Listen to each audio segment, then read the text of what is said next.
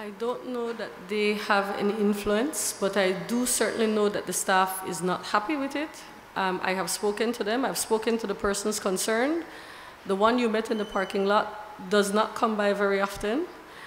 The other one you referred to, some days I wonder if he works there.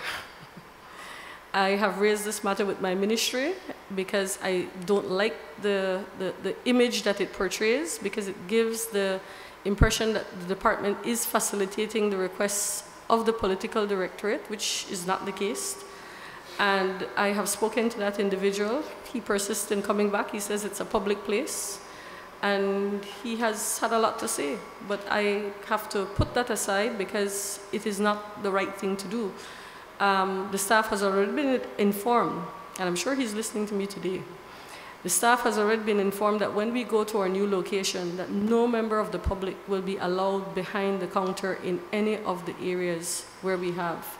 And we're taking steps to actually put fingerprint machines so that areas are actually restricted, that only those persons who work in those areas can access those areas. Right now, the present location that we're in, it's very difficult.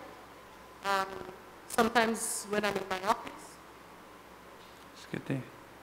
Can we get the audio looked at? Proceed. Sometimes when I'm in my office, I would look up on the screen because we do have cameras. I don't have time to watch them very often. But you do see a few people who I have begun to identify as agents when I see them often enough. As I've said before, and I will say again, I don't think that is a healthy process. I don't like it because it gives the impression that there are some people that are more favored, or regulations and our laws require that persons appear. A family member, I have no objection to a family member, you coming in and doing something on behalf of a niece, a nephew, a child.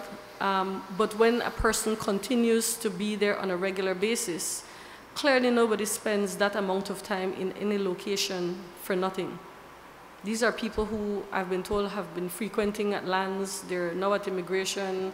They're not there anymore. Minister Barnett says they're not there anymore. And we're taking steps. I'm trying to be nice about it. I'm trying to go about it the nice way. But I hope that we don't have to go. And I'm counting on my ministry to support me in ensuring that this is something that is addressed.